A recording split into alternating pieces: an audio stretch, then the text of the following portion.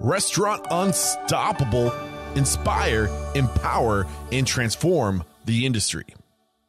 With excitement, allow me to welcome back on the show for a third consecutive time, Stephani Robson. Stephani, are you feeling unstoppable today?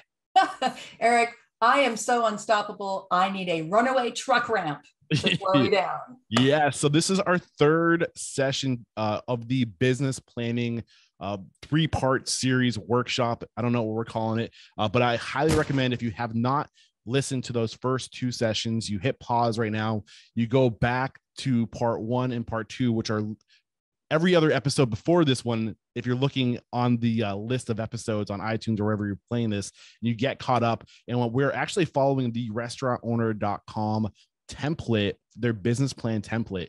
So if you're not a member of restaurantowner.com yet, I highly recommend you go over there and you subscribe, or you come join Restaurant Unstoppable Network and you'll get 6 months free access to restaurantowner.com. And we're using those resources as our guide. So that's why it's kind of important. So with that said, I think I can pass it over to you now, Stephani, or is there anything I missed? No, I think we're good to go. I hope everybody has something to take notes with, or if you have the template open, by all means, work along with us. And questions are good because there's a lot of content here. Last time we talked about the figuring out how much your sales need to be, and there were a lot of sort of nuances to that. And today we're going to talk about figuring how much your concept costs and how to put that together in the model. That also is going to generate some questions. So please, if you've got questions and if you're listening along live, let us know. And I think I could have set that up a little bit better. The first session, part one, was all about who to write your business plan for. Part two was all about pro forma. I really recommend you watch the video with that one because there was a lot of screen sharing going on in that episode. And today we're very geeky. Yeah. Very geeky. Today we're going to go over capital budgeting. So with that said, I think we can officially kick it off. Go for it. All right. So the question a lot of people have when they move to a bricks and mortar is, how much is this going to cost me, right? How much do I spend to create the restaurant? And the term capital budget, a lot of people go, oh, what is that? It just means the money you spend until the day you open. Really, that's your capital budget. And the problem with the capital budget is there's only one good answer, which is it depends. It depends on a lot. But I will tell you that most people grossly underestimate how much capital they're going to need to open. And you hear stories of people opening a restaurant on a shoestring and, oh, I did it for $15,000 and I just used a lot of sweat equity. You're probably going to be very, very unlikely to open anything for $15,000. But what I do want to show you today and walk you through is the capital budget part of the restaurantowner.com model. Talk through some of the categories of information that you need to fill it out correctly.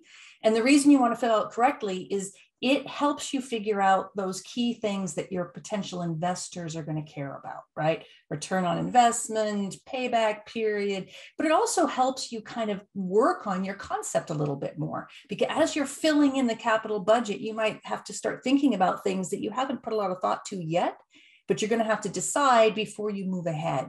So even though you might be quite a long way from building out a restaurant, I think you need to spend some time with the capital budget now just to see the kinds of information you need to find.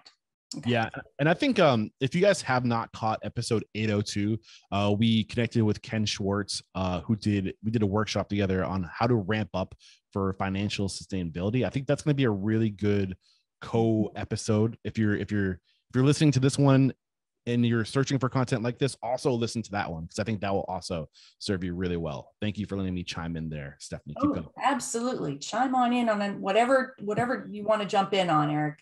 I am going to share my screen and I am pulling up the restaurantowner.com financial model, the one that was posted about a week or so ago. It's the most up-to-date one. And I'm bringing up the page that is the capital budget. So just to refresh your memory, this is a model that has a whole bunch of tabs in it because there's a lot of stuff that you need to address when you're putting together a business plan for a restaurant. And the tab that I'm focusing on is actually pretty early on in the model, but that's because this information then is used later on in the model to do some calculations of ROI and so on. So the capital budget, the example I've pulled up is actually the filled in version of the model. On restaurantowner.com, you'll see a template, which is the blank version. But there's also something called sample, which is the filled in version. The filled in just gives you an idea. And I think it's nice to have that open or work with it when you're filling in your own template. So I've got the sample open here, and it's open to the page called Capital Budget. So hopefully everybody's along here with me. Now, there's a lot of stuff that you start with a restaurant, but most of you will not start with a piece of real estate that you own. Now, you might own a building and you decide you're going to put a restaurant in it. And that's great. If you have the building, that's an asset that's always going to serve you well. But most people, when they start a restaurant or other kind of food business, are leasing space rather than going into space that they own. So the first thing this capital budget is doing is making that distinction between real estate, which is the actual asset that you are purchasing, land and building, and leasehold improvements, which is space that somebody else owns and you're moving into it and you're making whatever changes you need to for your restaurant. So in your capital budget, for many people under real estate, you just want to put zero because you probably are not buying land. You're probably not buying a building or building a building on land that you've purchased. Fair enough. So it says zero here in the sample. But under leasehold improvements, this is where you would put in just what you would spend on what I'm going to call the building guts. By that, I mean walls, floors, ceilings, doors, windows, and the systems inside. So plumbing, electrical, heating, ventilation, and air conditioning, otherwise known as HVAC or HVAC, gas lines, that kind of stuff. That typically is considered leasehold improvements because that stuff stays in the building. So when you decide your restaurant is too small and you need to move to a bigger space, or you decide to change it to some other form, that material that's in leasehold improvements stays with the building. Now, you might say, well, if I'm making these changes to a building, the landlord's benefiting, right? They're getting the value of this new gas line or this new electrical system, the stuff that I'm putting in. So should the landlord be paying for this stuff? Well, in theory, yes, but most landlords will not pay for all of that. If you are lucky, the landlord will give you a chunk of change to help mitigate some of those costs because it's things that stay with the building. So it's not unusual for there to be a landlord contribution. Sometimes this is called tenant improvement money or TI money. So you'll see in the model, we've got two line items here under leasehold improvements. We've got construction contract. And again, that's for all the stuff that kind of is the guts of the building. Doesn't include equipment, doesn't include furniture, any of that stuff. It's just the construction piece. And then landlord contribution. And what you may notice here, if you look at the model, is this nets out to less than the contract. That's because the landlord contribution is being treated as a benefit to you. So it's actually reducing your cost of your contract. So the model is doing that for you. Startup restaurateur, it's often really hard to get tenant improvement money from a landlord. The more power you have, the more likely you are to get that money. Then one thing it's maybe a benefit, a small benefit of the situation we've been in the last 18 months is landlords are really hungry to get tenants. And in some cases, they'll give TI money to new restaurateurs when they wouldn't have done so before. I'm curious, Stephanie, I want to chime in real quick. What can we do to increase our odds of having leverage in that negotiation and that conversation? It's a good question. The first thing is ask for things that are reasonable, things that are really going to add value to the building. And a lot of restaurateurs think, oh, I'm putting in a hood system, right? I'm putting in a ventilation hood and all the ductwork. That's an expensive line item. That adds value. Actually, it doesn't from a landlord's perspective, because now what you've done is you've said to the landlord, the next tenant after me has to be a restaurant, or they have to rip all that stuff out at great expense. The things that add value for a landlord are upgrading the electrical, upgrading the plumbing. And I don't mean adding plumbing lines for cooking equipment or warewashers or that kind of thing, but upgrading the bathrooms, certainly upgrading the HVAC, in other words, the heating and cooling of the space, bringing things up to code. If you're going into an older building and there are some things that no longer meet code, you're going to have to do those things anyway. I think going to the landlord and asking for some help with that is perfectly reasonable. But asking the right questions, or at least asking for the right support, is probably your best bet. Thank you. Okay. All right. So that's the first thing in this model, but that's by no means the only thing. The next thing on the list is equipment. Now, I've broken this out in the model into two parts: back of house equipment and front of house equipment. And back of house just means guest doesn't see it, but there's a little bit of a challenge there, because the guest can see bar equipment. The guest might see other equipment you've got in the spaces where you're preparing food, but the guest isn't actually standing there. So I usually talk about back of houses. The guest doesn't stand there. And we've got sort of three things in this line item: kitchen equipment, bar equipment, and kitchen smallwares. So let's talk about what that stuff is. Smallwares is anything that can go through a dish machine, a dishwasher. So it's all of your tableware. So if you're using reusable tableware, it's china, glass, cutlery. It's certainly anything you use to prepare the food that you have to wash: pots, pans, hotel pans, ladles, all that kind of stuff. Other things that count as smallwares are things like garbage cans, and the soap dispenser that goes above your hand sink, that kind of stuff. Even though it doesn't go through a dishwasher, typically we call that smallwares. The kitchen equipment, this is where we can talk all day long. And maybe a future time, Eric, maybe I can come back and talk about selecting kitchen equipment. You are always welcome back. And I know this is probably where you nerd out the hardest, because this is that's why I am single. I will tell you a little story. Is at one point when I was actively dating people, and I was on a date that really wasn't going so well, and you're trying to find a nice way to end the date. You don't want to be rude or whatever. I would look in the glass. Usually you're at some place that's serving a beverage or whatever, and you're looking in your glass. I look in my glass and I can tell my date what kind of ice machine they have.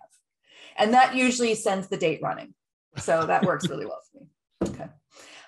So kitchen equipment, I'm going to take a quick digression here. A lot of first-time restaurateurs want to save as much money as they can on equipment, and that's not a bad idea. There are some sort of basic places where you can save money and places where you shouldn't try to save money. The places where you can save money is anything that doesn't have a motor, buy it used. So, for example, there's no reason on earth to pay for new shelving, right? Shelving you can buy used.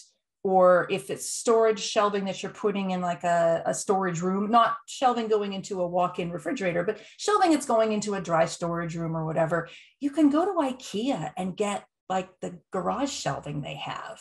Or if you know somebody, or if you yourself like to mess around with table saws and, get some old pallets from the back of, somebody's loading dock, as long as they say yes, you can take them, and make your own shelving. There's no reason to spend lots of money on the lovely chrome wire adjustable shelving, except in your walk-in. You need proper shelving. And in that case, it's the kind that can stand up to condensation.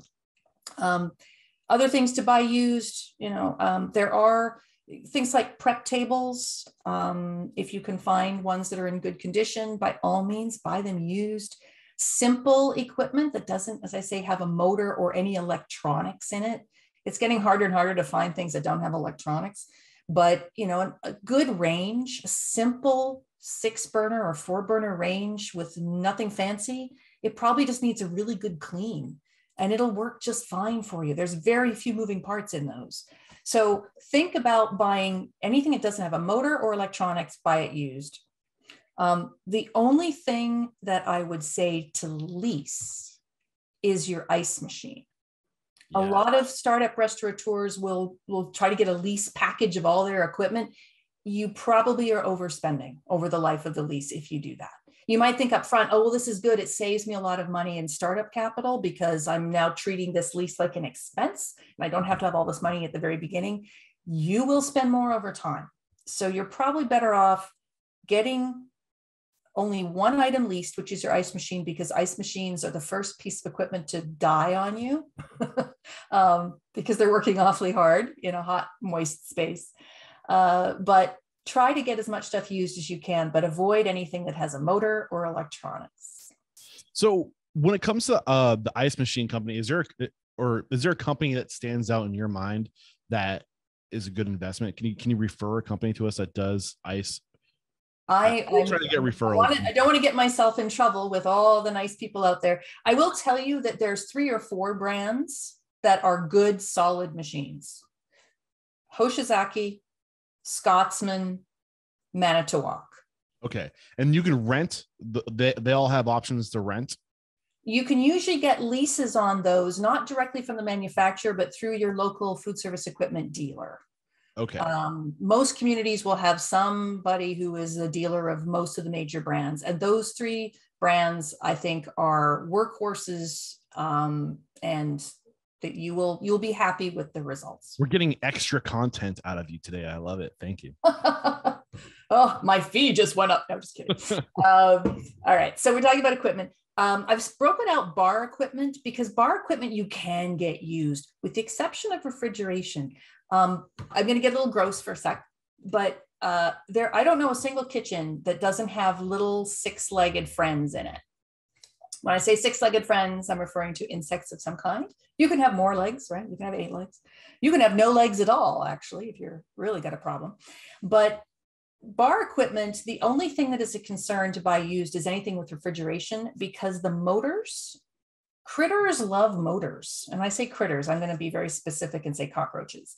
They love motors because they're warm, they're dark, they've got lubricants in them that are very tasty if you're a cockroach. So if you're buying used refrigeration for your bar, or if you're getting some used refrigeration to put in your kitchen, make sure you give that compressor the world's best clean, because you're going to be bringing little friends into your restaurant, guaranteed, from refrigeration. So bar equipment, a lot of it you can buy used. And by bar equipment, I mean the things that go behind the bar, like the what we call a cocktail mix unit, which is the place where the ice goes, and you might have some pans or depressions for your mixers. A 3-bay or a 4-bay sink, which most jurisdictions require you to have. Those kinds of things. Okay, so that's what's in back of house equipment. Now, the usual question is, how much does this stuff all cost? And I can't give you an answer because there's so many factors that go into it. But when you're really early in your business planning and you need to put a number in there, I recommend, as just a placeholder number, put the number of square feet of kitchen space that you think you're going to have times 200. So kitchen size times $200.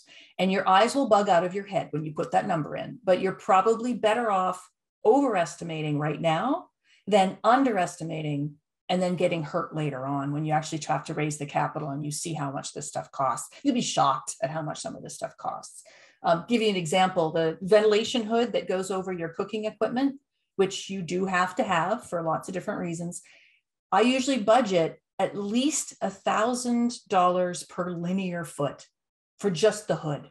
So if you know you have to have a range and 2 fryers and a charcoal grill or a char grill or charbroiler, and you add that all up and it ends up being 9 feet of equipment, you need 10 feet of hood, and that's going to cost you at least $10,000 before you even get to the ductwork. So this stuff's expensive. In the conversation I had with Ken, he really emphasized, specifically when it came to hoods, to not skimp. Yeah. Do you want to compound on that? Absolutely. Do not skimp on the following things: your hood, your dishwasher, or your grease trap. Because if any of those things are not behaving properly, you are in a world of hurt. So hood, and when I say hood, ventilation hood and associated equipment, your dishwasher and your grease trap. All right. I'm already going way past the time I want to. You got me in the equipment. It's my fault. I can talk all day. So let's see what the next few sections of this model look like. So front of house equipment, that is the furniture, right? You've got seating, tables, chairs, booths, banquettes, whatever it is you're doing in the front. One term you'll come across when you're talking to contractors or talking to landlords maybe is this term millwork. It refers to any custom woodworking. So when you put in a bar, for example, the thing that the guest leans on and is sort of backing up your equipment, that's called the bar die. That's usually custom built. That's called millwork. And whether you're going to have art, menu boards, all that kind of stuff falls under front of house equipment. You can buy a lot of stuff used furniture. There's lots of it around. Used furniture is just fine. Where a lot of people come to grief when they're doing their capital budget is this includes the fees you have to pay to the people who are helping you. Even though it's not something concrete you can put your hands on, it's still capital budget expense or part of the capital budget. So that's the fees to your architect or your engineer or both. You need these people to get a building permit. So you might think, oh, it's fine. I'm just going to have my contractor get the permit. If you're depending on what you're doing to your building, you probably need them to be professionally signed off by an architect or an engineer. So you'll need to pay these people for their services. Most of them will not roll out of bed for less than $10,000. So if you have family members who are in these fields, please don't ask them to do it for free. But you could maybe get a deal out of them if you give them lots of yummy food. Same thing with legal assistance. You need people to read over the lease, read over the terms of your incorporation, all the stuff that you have to do to set up your business. There's legal expenses. Please don't ask professionals to do it for free, even if they love you dearly. Let them offer, but don't ask them to do it for free. But maybe they'll give you a discount. Same thing with your accounting and tax specialists. This is where a lot of entrepreneurs go, oh my gosh, I need an accounting or a tax specialist. It doesn't hurt to help set you up in a way that you don't have to wrestle with this stuff later on. Yeah. This is an interesting conversation because I always kind of had the mindset of starting with like, I've always gathered the two things that you must get off this list that you've shared with us, legal and accounting are probably the most important. When starting, I see what you're saying, why you need the architect and the kitchen consultant, all that stuff. But like over time, legal and accounting. But I've also through conversation, I've heard that like tools like Restaurant 365 might not be out of reach for the small independent operator, especially early on, because if you don't start off the right way, it's much more difficult later on while you're running your businesses to incorporate the more robust systems. Do you have an opinion on that? I'm curious. I agree 100%. You're better off to set up the systems at the beginning. What I will tell you is most people who create restaurants, there are so many things you have to know. Bring on expertise to help you. Do not feel like you have to do this all yourself. You're bootstrapping and you're a scrappy entrepreneur. That's great, but get the advice early. It's worth every penny because you're going to be pulled in so many different directions. A lot of people during their build out of their restaurant think they're going to be their own project manager. I'm going to manage the build out and you think of all the things you have to do when you're starting a restaurant, right? You're developing your market and you're testing recipes and you're hiring and training staff and you're, negotiating with the bank for financing. And the last thing you need to be doing is being on calls with, determining a battle between the electrician and the HVAC person about where they're going to run a line. That should not be something that you have to deal with. So I know that sort of takes it away from what you were saying, Eric, but the bigger thing is get the help early, get set up correctly early, and the rest will be easier because it's hard enough. Yeah, you're reminding me of the saying, if you don't have enough money to do it right the first time, what makes you think you're going to be able to do it right?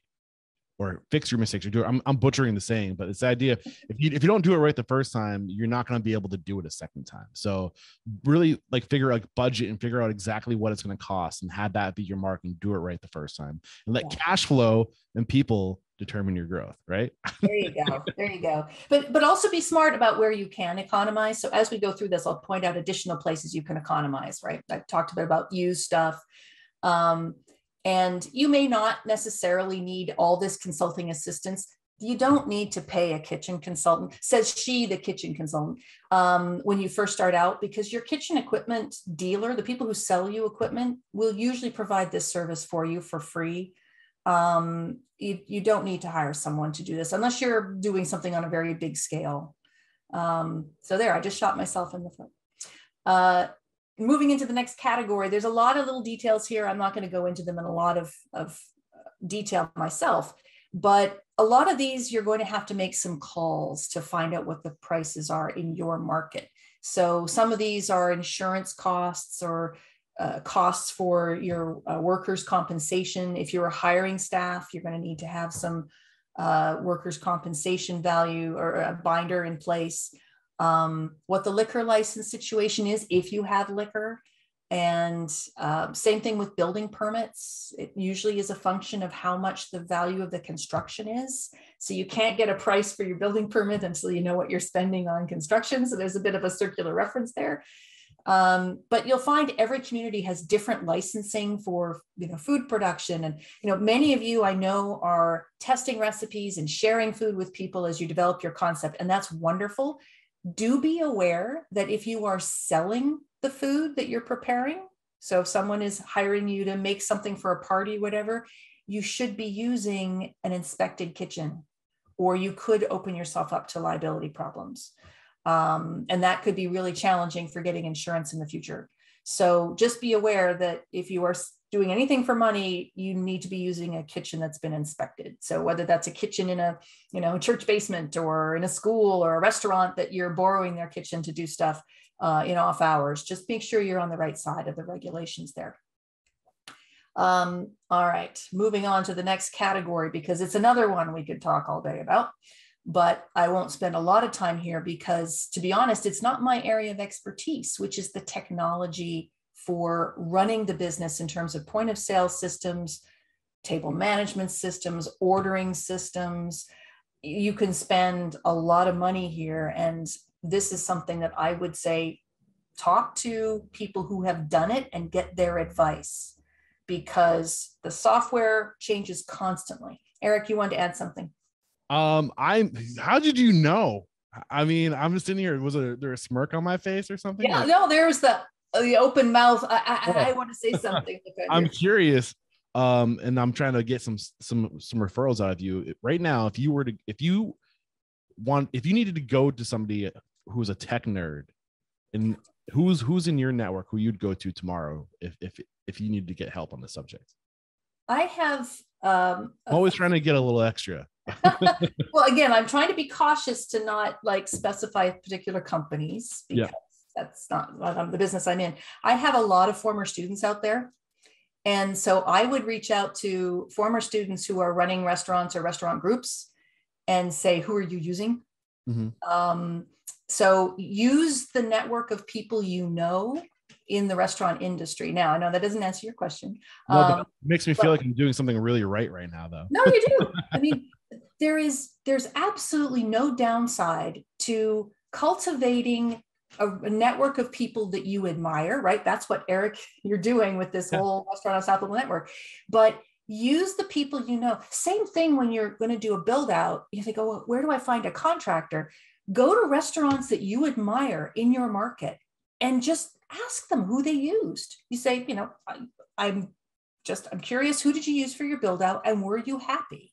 Mm-hmm. And before too long, if you ask about 10 restaurateurs in your market who they used for their build out and were they happy, 3 or 4 names will bubble to the top. And okay, now you know that those are the companies that you want to reach out to for your build out. Same thing with technology. I would talk to, I have a student named Ryan Pernice who has 3 restaurants in Roswell, Georgia. And I would contact Ryan and say, Ryan, buddy, who do you use? What do you like? And I would do the same thing with another student, Adam Lathan, who's got 2 restaurants, one in Nashville and one in Brooklyn. And I'd call him up and, Adam, who are you using? Who do you like? And you do that with maybe 10 different people the names will bubble up. Awesome. Thank you for that. You're welcome. So the list that you see in the capital budget here, security system, music, sound, AV systems, point of sale. You may not need all of these depending on your concept. You will need a point of sale system though.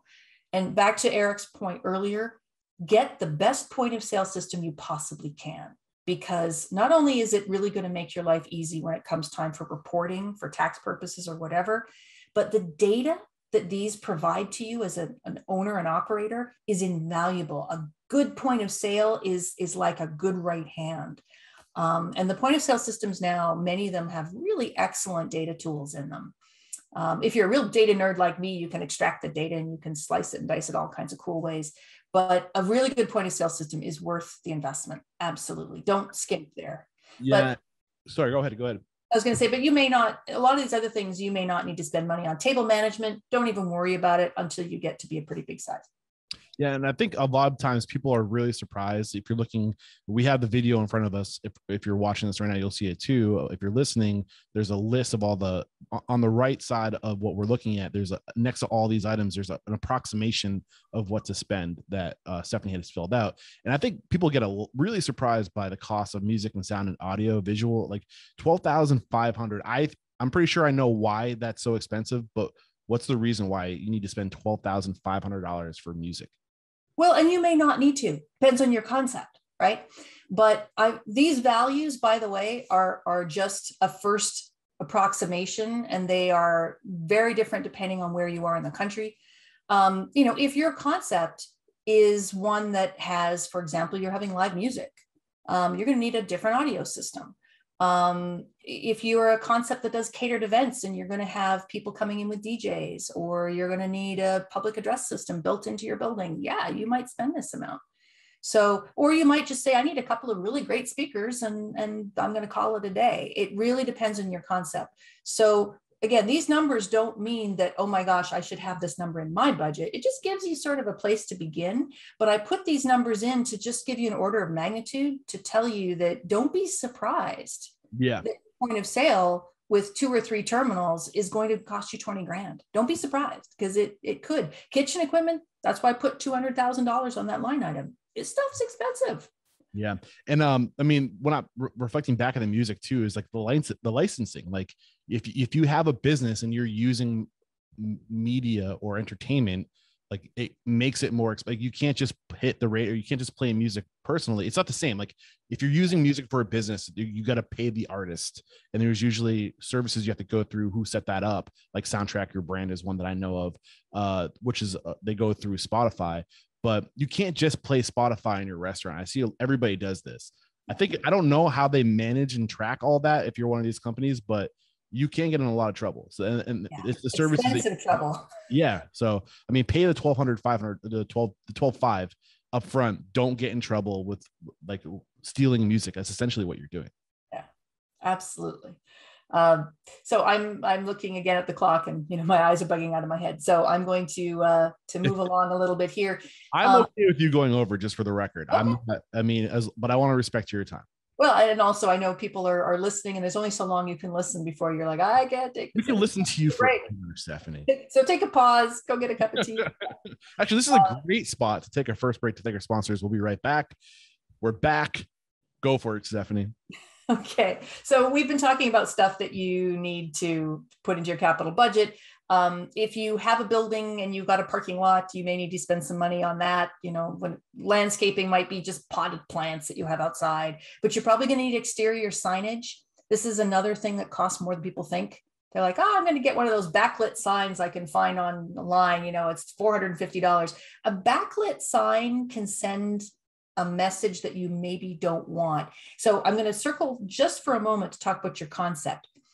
The more you know about who your customer is and what they care about, the better decisions you can make during capital budgeting, because you want to make sure that everything you're building is in alignment with the things that you think your market cares about.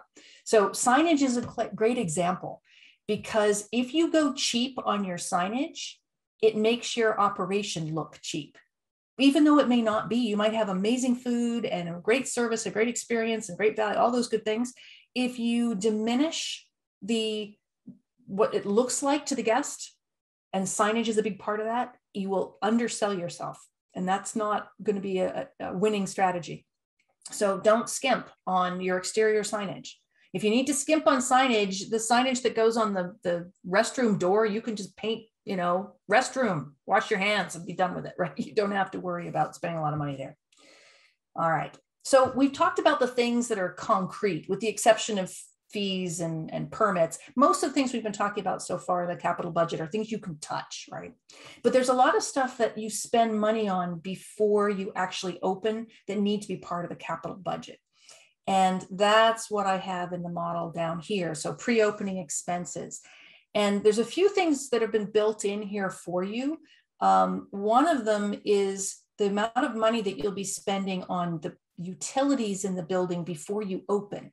A lot of people think that they open the doors to their restaurant and now they are spending money on water and sewer and electrical and heating. And no, you need all those things while you're in construction. You certainly have water and electricity during construction.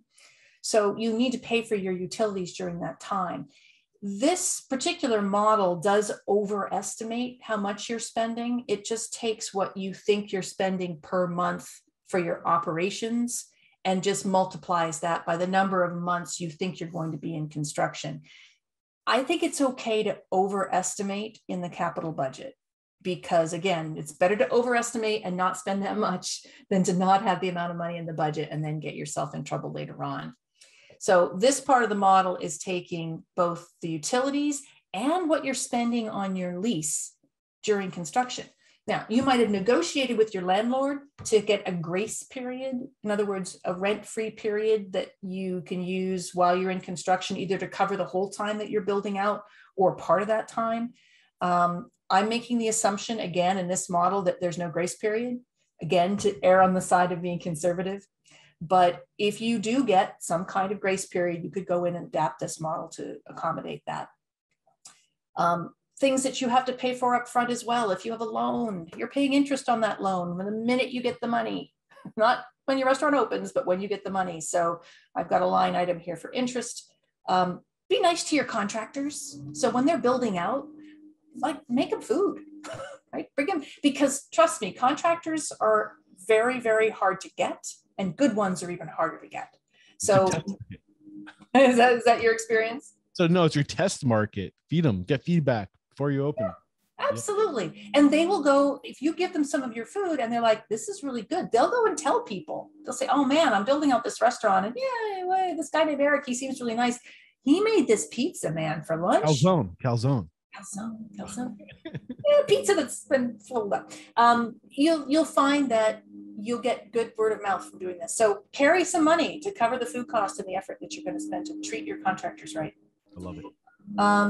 Opening inventories of uniforms, food, beer, paper, and so on. Marketing, I've just got some sort of fill-in numbers here. You can spend much more than this, but please plan on spending something. When I work with students, they often say, oh, marketing, I'm just going to do social media. That has no cost. Oh, yes, it does.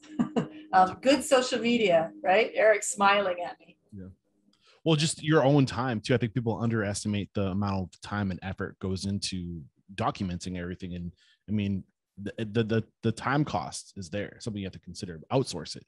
Focus on opening your restaurant. So you need some line items. Some of these you may not have an opening party. You may not do any, pre-opening comps. By that I mean just, promotions where you're giving stuff away. But many of you have been talking about you're preparing food and giving it to people to get their feedback and so on. Technically, that's part of your pre-opening promotion and comps. So the food cost that you have there, maybe I'd put that in a line item. If you want to go down the road of hiring a public relations person, they're probably going to cost you more than 10 grand. They're expensive for a good one. A lot of people will hang out a shingle and say they're a PR person, but again, better to talk to restaurateurs that you admire and say, are you using a PR company? Are you happy with them? But for a lot of startup restaurateurs, you may not necessarily want to go down this road. It really depends on the concept you have, the market you're going into, what kind of facility you're building out. I've just got the line item here for the kinds of concepts that require this. So you said it really depends on the kind of concept you have. What are some of the variables that might make you lean towards getting a PR without getting into too much detail? Size is a big one.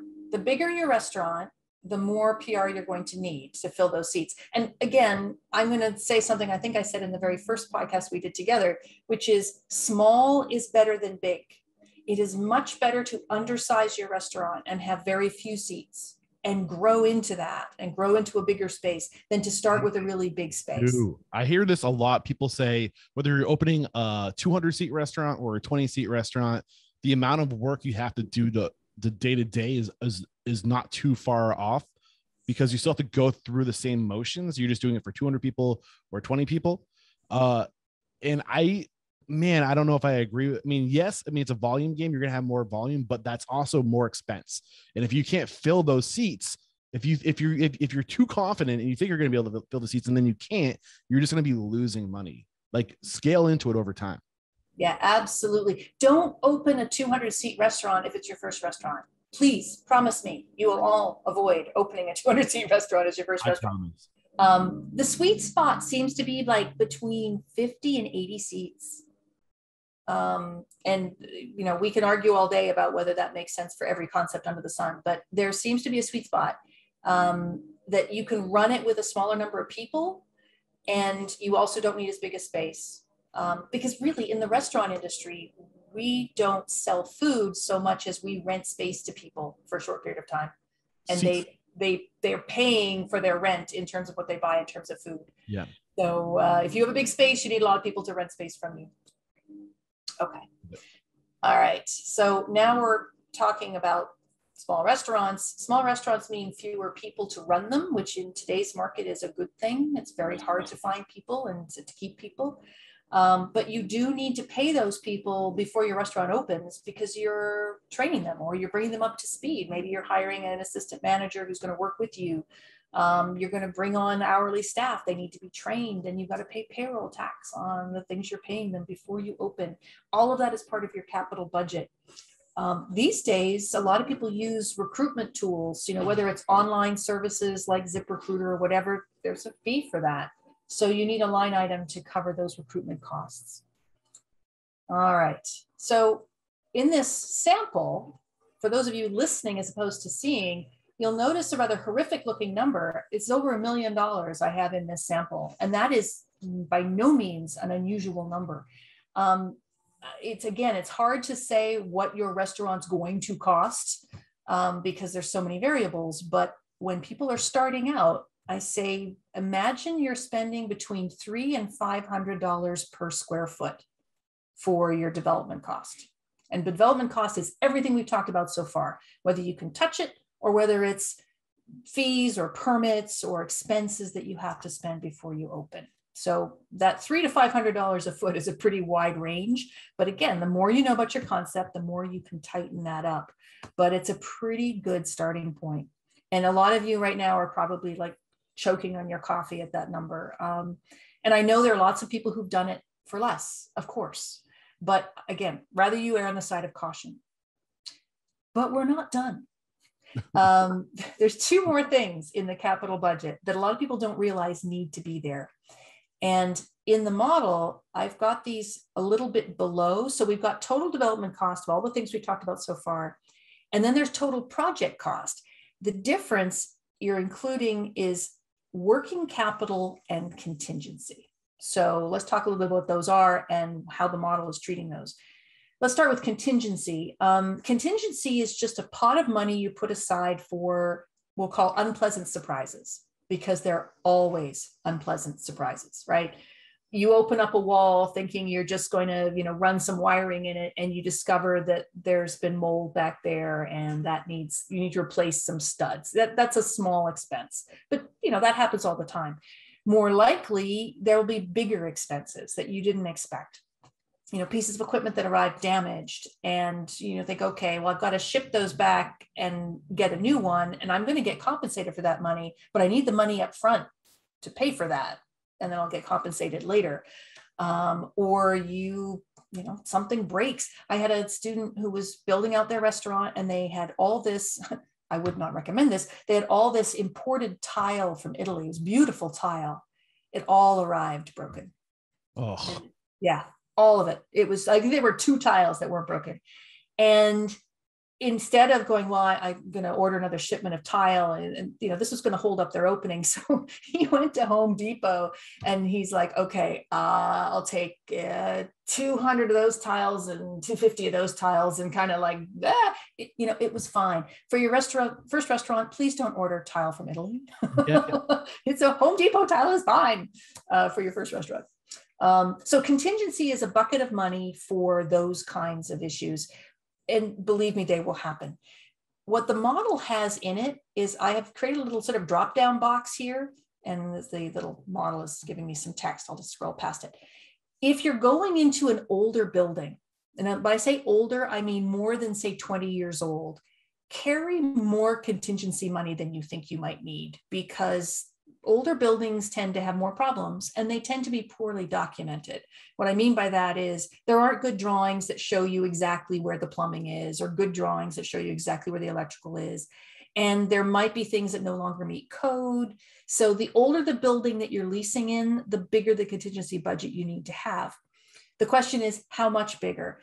And so what this model has is really a drop down. You can choose whether you want a very lean contingency budget. I'm doing a very simple budget or a simple project. I'm going into a new building or a very, simple building. I'm not really that worried. I'm going to carry a lean amount, and it will calculate for you what that should be based on the other information you've already provided in the model. For most of you, I would say adequate is probably a good choice. So I've got lean, adequate, and conservative. And if you're going into an old building, put in conservative. So contingency then is your bucket of what I call surprise money. I have friends who use a different word that start with S instead of surprise, but I'll use the term surprise. I've heard in my interviews, this is a topic that comes up a lot, is people don't work enough of a contingency in, and the budget almost always goes over. And I've heard frequently that at least 50% on top of whatever you think it is going to take 50% and add that. Do you think that's over conservative? Well, it's over 50% is crazy high, but I can see why people would say that if they were too lean in their estimates of everything else. So earlier on, I said, be sort of pessimistic. With kitchen equipment, allow $200 a foot in your kitchen. For your hood, allow $1,000 a linear foot. If you are being conservative in your line items, your kitchen doesn't have to be so big. Yeah. Another thing that I'm staring at this spreadsheet right now in personnel that and if it came up, I apologize. How much working capital how much time do you think you need to project out into the future for your personnel, like chefs, like hourly employees? Because you want cash flow in reserve to pay them for at least the first 6 months. Would you say the first year? How much extra do you need to pay your people before the cash starts rolling in? Well, that's an excellent question, not a bad question at all. What you see in this model is what you're paying those people before you actually open. And then what you're talking about is the very next thing on this model, which is working capital. And you need that working capital. This is a bucket of money to do just what Eric said, which is to pay staff and fixed costs and food costs and all those things while you are early in your operation and hopefully ramping up to being profitable, because very few restaurants are profitable right out of the gate. What you typically see is what I'll call the roller coaster, which is you're spending lots of money, you get to the very top of the roller coaster and you open, and at first you're making money because people are coming in to try you. And then you've got a big swoop down where you're not making any money at all, because early adopters have all come to you once, and it may be a while before they come back again. And you're also trying to build your market. So it's not unusual for your first week or two that you're really crushing it and money's coming in. You think, this is awesome. This is the best thing ever. Don't be surprised if the next 6 months are really not that great. Yeah, this is why I think a tool like Ovation from day one is so important, because you often only get one chance to impress somebody and capture their information. So with a tool like Ovation, you start capturing that contact information from day one, which lets you stay top of mind so you can remarket yourself to them going into the future and to bring them back in. So back to your question, Eric, about how long should you, that's where this little drop down in the working capital, it's similar to what we have in contingency. You've got 3 choices: lean, adequate, and conservative. What I've built into the model is lean, I think, is 2 months. Adequate is 6 months. Conservative, I think, is 9 months. Got it. Thank you. And it's not just your staff. It's all those other things, right? It's your other fixed cost, your lease, your utilities, all the other things that you're spending money on. And in the original version of this model, which some of you may have downloaded before this update was made available, It was just a blank here. There was no formula, there was nothing. And I think for a lot of people, it's a little hard to figure out what you should put in here. What I normally will tell people is you should have 6 months of fixed cost and at least 3 months of variable cost as a minimum. So what does that mean? 6 months of fixed cost is the expenses you just can't get away from. Your lease, loan payments. There's some things that are somewhat fixed, like, management salaries, and other things are somewhat variable. Like your utilities is somewhat variable. There's kind of a baseline that you have to pay. And then there's a variable component on top of that. Payroll is the same. People think about payroll as being a variable cost. It's not really. It's what we call a step function, which is for each change of volume, you've got sort of a fixed element. I got to have this many staff. And then I can have a little bit of variable until I get to the next level. And then I've got another level of fixed. So this is getting too geeky for you. It's okay. You can fast forward through this. But a lot of that is built right in here. But there's a very scary looking formula here. If those of you who are Excel geeks and you want to mess around the model, you can, there's the formula. It's an if statement, and you can have a great old time seeing how I've calculated this. Can you do me a favor and copy that formula and put it into the chat? I just tried to do it and realized that you're sharing your screen and I can't copy it. Can you? I will do that when I'm finished. Is that okay? That's perfect. That's perfect. Yeah. And your mileage may vary, and that is sort of something I have to put as a caveat for everything I say. Is I'm basing what I tell you on 27 years of advising people on starting restaurants and the information that I get back from people who've done it. But there is an enormous distribution of how people have done it and how much they've spent. And a lot of people say, I'm just going to take the average. Averages are dangerous because you always get outliers that kind of pull that average around. So recognize that your mileage may vary, but by going through this model and looking at these line items, it makes you at least think about them. And you may say, I don't need this for my concept. I don't need it at all. Or this number seems really high. Do the due diligence to make sure that it is high for what kind of concept and market that you're going into. Don't just sort of pull it out of your hat and say, oh, I don't need that zero, or oh, I don't need $200 for a computer. It's fine. I'm going to end my sort of presentation part, and then we can open the floor for questions, seeing as we're almost at 11. But one thing to be aware of is the sorts of things that you buy for your home are not the kinds of things you will buy for a restaurant. So whether that is furniture or equipment, there are a lot of resources out there where you can go on and say, oh, look, there's a $50 chair. I'm just going to buy 100 of those. Who wants it? They will last you 3 months, and then you'll be buying me more chairs. Yeah. And if you get somebody who maybe shouldn't sit in a cheap seat, I don't know if you're picking up what I'm putting down, you're going to have some really large people that roll through your restaurant. It's inevitable. You can't have them sitting in something cheap. It's not going to end well. So I'll leave you with this idea. Spend the money on the things that the guest comes into contact with. Yeah. And that includes your people. Spend the money on those. If you need to economize, do it on the things the guest does not come into contact with, like the tile you put on the wall. If the tile looks clean, it's fine. It doesn't have to be imported from Italy, but have a nice piece of cutlery. Don't have a fork that the guest can just bend, maybe even with their mind, you want to make sure that anything the guest comes into contact with represents you as best it possibly can. Awesome. Great stuff. Stephanie, I've loved this conversation. Anything else you haven't gotten out? Oh gosh. Well, I think I've sort of gone through the whole model here, and where it ends at the bottom is it gives you a development cost per square foot. This is not including working capital and contingency, because no bank is going to lend you money for working capital or contingency. So that money is going to have to come from other sources. This is where it's your funds or friends and family. But it gives you the development cost and per square foot and per seat. The seat, I wouldn't worry about too much. There are some benchmarks out there. I was trying to find a good source of benchmarks for you before we got going this morning or this afternoon, if you're listening in the evening. I couldn't find a resource that I would rely on to give you sort of a benchmark. if you are a reader of the magazine Restaurant Startup and Growth, which is a great resource, full disclosure, I write for that magazine, but I write for it because I think it's a good resource. But they have profiles of newly opened restaurants in every issue. And they often have the amount that was spent. And they often also include how many square feet of kitchen and how much square footage of front of house and how many seats.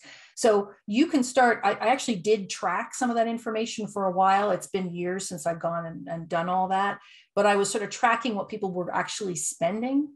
And so you can do that yourself, looking at the more recent issues and just get a feel for what people are spending per seat and or per square foot, just to give yourself a ballpark.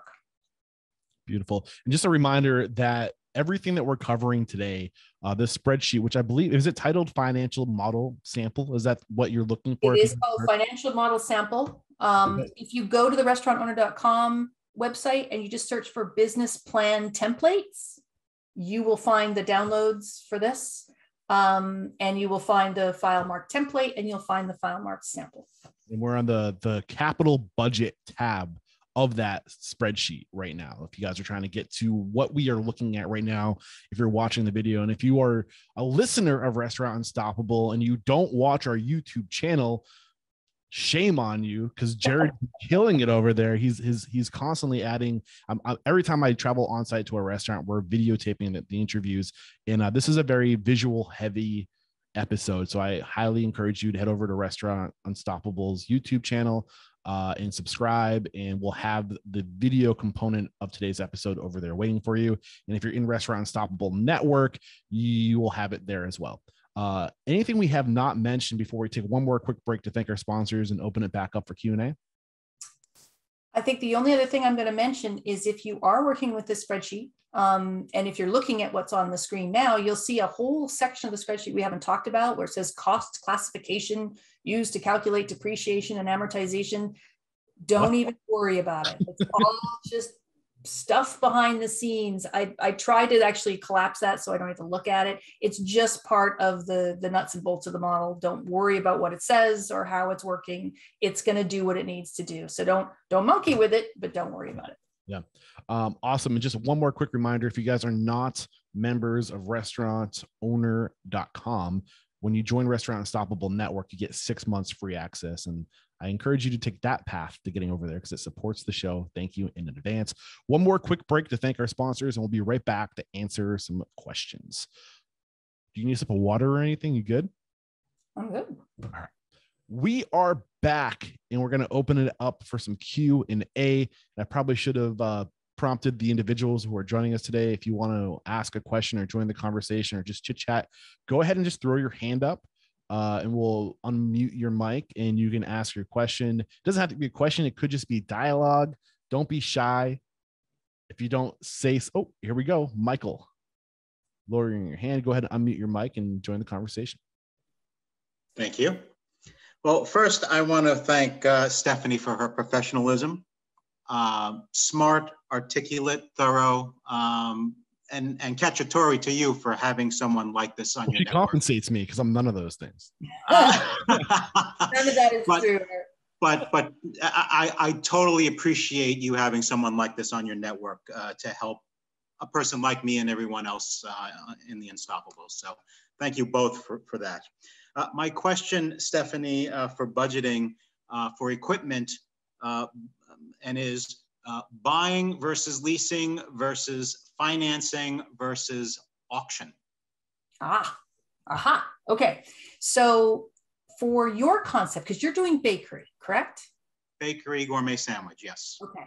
So there are some items that you could certainly buy at auction. Anything you buy at auction, recognize that it's going to need a heck of a clean and you know, it's buyer beware. So you want to do some homework to find out what brands are good brands of the equipment that you think you're going to need. And again, the homework is talk to people who have those operations and what they use. Or in the cases of kitchen equipment, you can actually just go look, right? You can go into other bakery cafes and like, what kind of baking equipment are you using? Because restaurant people want to share, and they'll be happy to say, oh, I have a, Blodgett deck oven that is like a workhorse. I love that thing. I've got a Baker's Pride countertop oven that I use for the non-convection, whatever it is. So again, simple items, auction is fine. Auction used, but recognize it's going to need a lot of attention. As you heard me mention earlier, I'm not a fan of leasing unless it's something that has a tendency to break and need a lot of attention. So ice machine, or maybe your dish machine, but not for a bakery.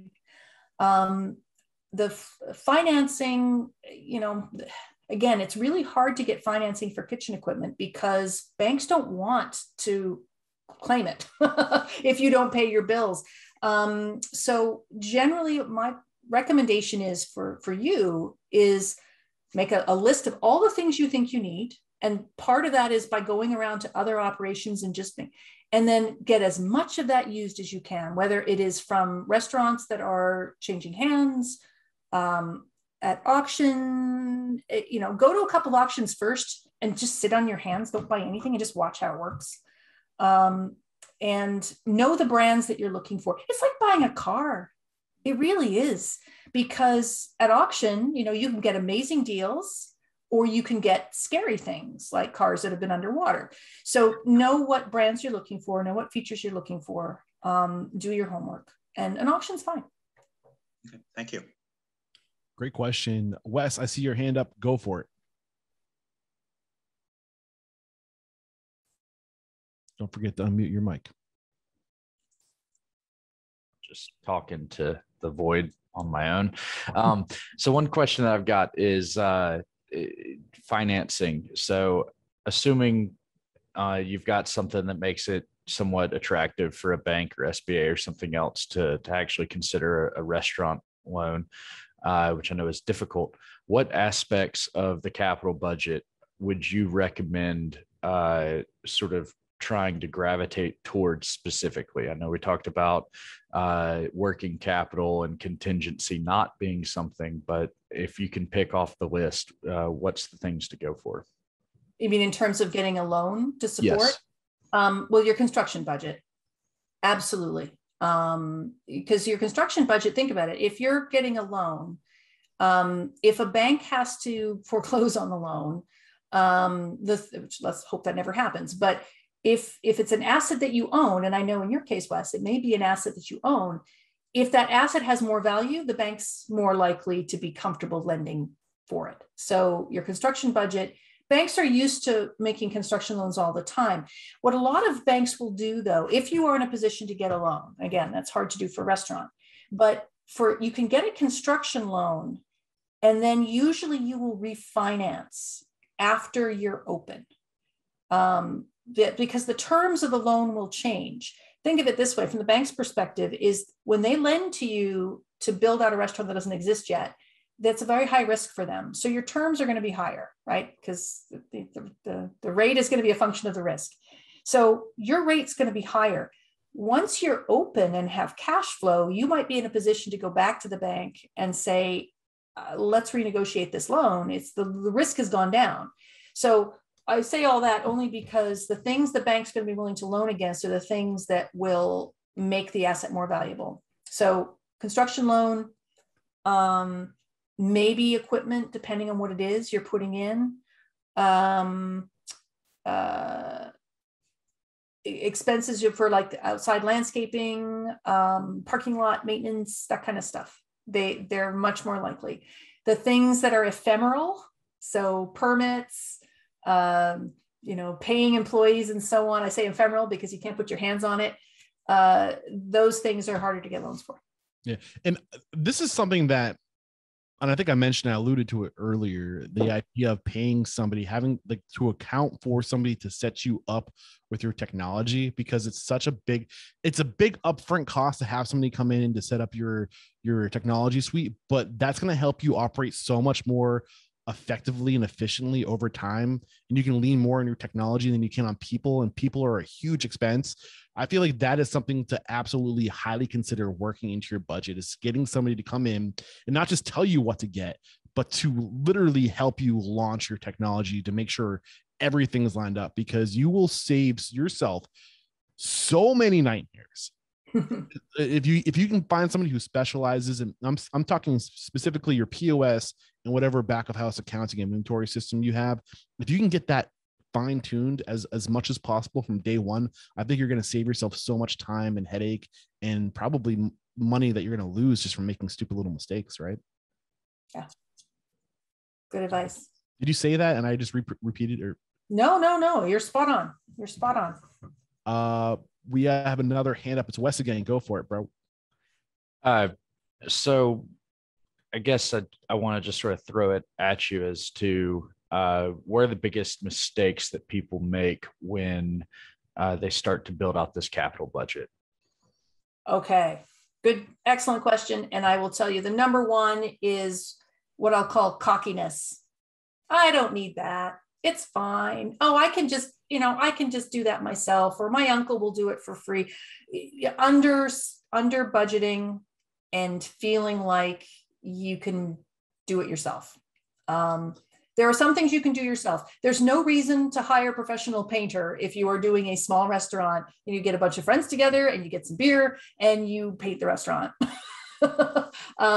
Paint is your best friend, by the way. A lot of people think they spend too much money on the wrong things. So cockiness, spending money on the wrong things, spending money on stuff that doesn't come into contact with the guest, spending money on things that you're going to have to change later, spending money on things that you're going to have to replace later. So I mentioned, buying cheap because you think, I don't have much money, I'm going to buy a cheap chair, or I'm going to go down to Target and buy a blender. Why should I go to an equipment dealer and buy a commercial blender? I can get an Oster blender at Target for $39. And yeah, you'll be buying them every 6 weeks. And, okay, if it's something you want to do, go ahead.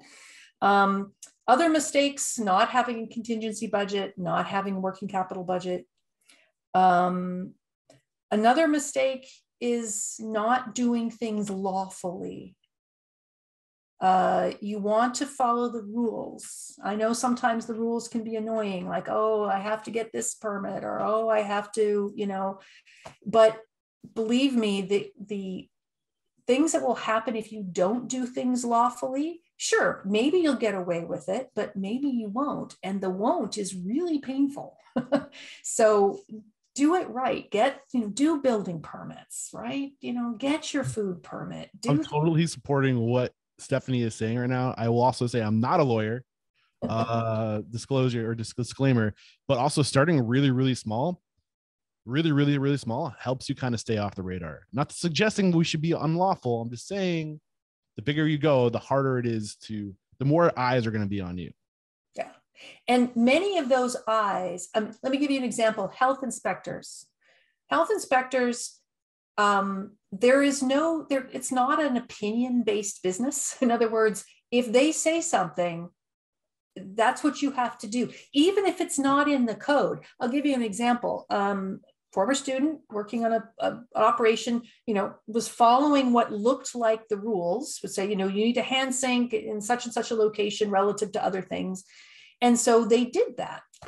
The health inspector came through and said, that hand sink is 2 feet out from where it needs to be. You need to move it before I'll give you your permit. And he wanted to argue with the health inspector. I'm like, don't, just move it. Just spend the $2,000 to move that hand sink, because now you're plumbing, you have to bring the plumber back and worth it. Because trust me, it's not an opinion base where you can argue with them about what the code says. You have to be willing to just go with what they tell you. Now, unless it's ridiculous and they say, oh, you can't have a restaurant in this location, even though the drawings have been signed off on. But recognize that this is not a fight. This is a collaboration. And the more you think collaboratively with landlords and contractors and inspectors, the better everything will go. Yeah, I love that last piece of advice. These people are on your side. They're part of your team. They're an extension of you. Don't be a dick. Well, that's one way of putting it. Yes. Awesome. So one more hand I see up. That isn't to say we can't field another question, but Sean, we're coming to you. Awesome. Hey, so I guess I'm building out a restaurant kind of right in this capital stage as well. And one struggle we're facing is just all the shipping issues. So we're going to a lot of different sources. So I guess one, if you have any recommendations for all these shipping issues where it could go from 4 weeks to 8 weeks to 3 months without knowing with equipment. And then two, I guess just general opinion about the different sources. Like Webshot store tends to be the least expensive, but there's not support, and maybe they don't give you, you don't need the hoses that you need with. There's just more support if you go through a bigger vendor like an Ed Don or a Wasserstrom or something of that sort. What suggestions do you have? One around like these shipping issues that may be going on right now, and then also the different sources of getting this equipment. If you're not going the used route, which is that it's super hard to find used stuff right now too, I found. Yeah. Let's say thank you, COVID, for all of this. Shipping right now is a nightmare for lots of reasons. One is the capacity's down, the costs have gone up, all the pain that we're feeling in our own operations, finding people, it's happening in every single industry. So, what used to be a 6 week to 8 week lead time for millwork, it's now 14 to 18 weeks, if you're lucky. I'm having a little addition built on my house, and I ordered my door, thinking I would have it in plenty of time. I ordered it in May, and it has not arrived. And I keep getting these nice little notes saying, yeah, it'll be there eventually. I'm going to have an addition with no door on it. And I live in upstate New York, and it's going to be very chilly.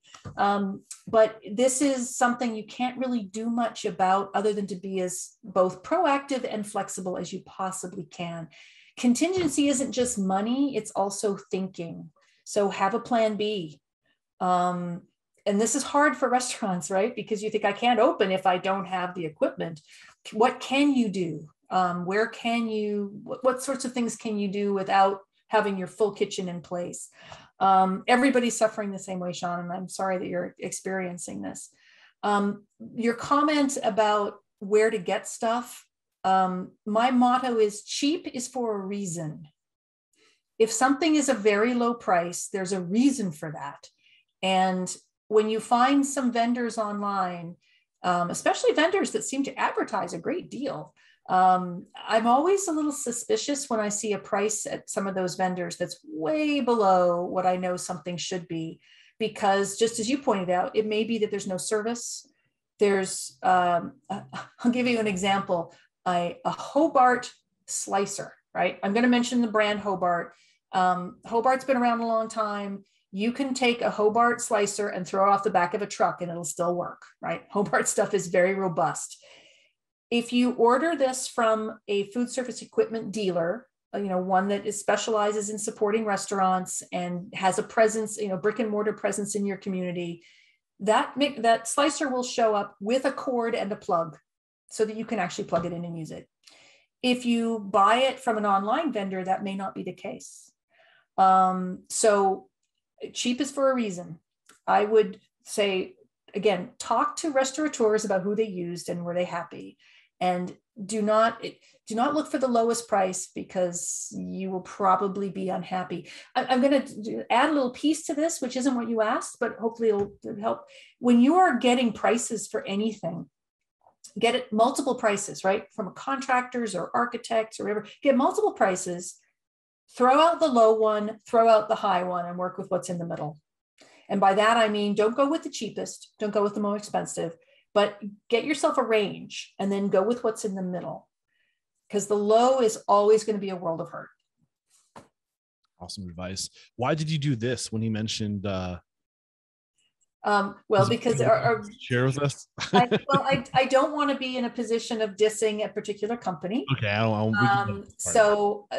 but online vendors can be a concern, so you have to do a lot more due diligence when you're using online vendors. And this that I'm talking about, she made the crosses with her fingers when Sean mentioned a couple things, but we won't mention. I agree with you with dissing. Yeah, online vendors, I'd always be very cautious and do your homework. I would encourage you instead to get to know the local food service equipment dealer in your community. And just talk to them, but again, talk to other restaurateurs. Who are they happy with? You're going to get much better advice. Do you have a list, or do you know of a list of local kitchen supply stores? I don't know of a list, but Google is very handy for these sorts of things. Because I think it would be cool to have like a working list of referred or recommended geographically. Because I don't, but the forums often do. If you go to restaurantowner.com in the forums, you might be able to post a question. Just say, hey, I'm in Ithaca, New York, and who are some good dealers within a 60-mile radius? And people. Yeah. But this is where, again, doing some due diligence and Google, find out who's around, asking local restaurateurs, invaluable. I think we have time for one more question. Wes, I see you with your hand up. We're coming back to you. All right. So starting out building this list, like any other Excel spreadsheet on budgeting projections, it can feel daunting. What sections, categories should someone start with to get the sort of a grasp on what they're looking at? I would start with the pre-opening expenses. And here's why. Because those pre-opening expenses are going to be driven off of what your operating projections are going to be, right? How much personnel you need, what your food costs are, what your beverage costs are. Those are the early decisions you have to make. I would start with those. The things like construction budget and architect's fees and building permit, until you have a pretty good handle on what your concept is, those numbers are very much in flux. And they're going to wax and wane as you refine and refine and refine. But the staffing, you're going to, okay, do I need a chef, or am I going to be the person working the line? You're not going to do it all by yourself, guaranteed. Do I need servers? These things will start making you think through your concept in more detail. And so I would really start with pre-opening expense, and then use that to kind of start saying, okay, what kind of kitchen equipment am I going to need? How much space is that going to require? And then you can start building out the equipment part of the budget. And then that in turn will influence the construction budget, right? Because depending on what kind of equipment you have and the space you're going into, construction budget might be relatively low. So that's kind of where I would start. Thank you, Stephanie. And thank you for everybody who showed up here today. And thank you again for Stephanie for joining us 3 times in a row, 3 weeks in a row for this awesome series of business planning advice. You were an incredible guest. Any final thoughts before we wrap things up? Take your time. Don't be daunted. This is a lot. You're doing a lot. It's okay. Take your time. Ask for help. Ask for advice. Be kind to people who you talk to. Yeah. And you've been so great. Why don't you give us a little bit of a pitch on how we can connect with you and what you specialize in as far as the services you offer? Sure. My area of expertise is the physical environment. So if I'm no longer doing kitchen design, but the sorts of assistance I can provide to people is looking over what your designer's done and giving you feedback on it. I specialize, my PhD dissertation was on seating behavior in restaurants. Crazy. So I focus on how to make your front of house the most profitable it can be, which can be everything from what your seating is to how you arrange the tables and what table mix you need to have. So I do consulting services for that kind of thing. If those are the sorts of things you're interested in getting some assistance with and you want to talk about some consulting, send me an email or contact Eric and he'll put you in touch with me too. But those are the kinds of things that I specialize in. So I'm putting a little note here, Seating for Profitability, another workshop on the list. You're always welcome back. I have it listed down here. And keep in mind, Stephanie is also in the network. So join the network. She'll be in there. That's one way you can connect with her. If you're okay with that, Stephanie, I shouldn't speak. Yeah, okay. I may not be there every day, but I will definitely be sticking my head in from time to time as I'm doing stuff, because it's really a pleasure to get to know you all. Anyone who is taking on what you're taking on, I admire and cheer you on with great enthusiasm. Thank you so much, Stephanie. Thank you again for joining us. Thank you for all the great advice. And there is no questioning. You are unstoppable. Thanks, everyone. I'll put that formula in the chat for you. Cheers.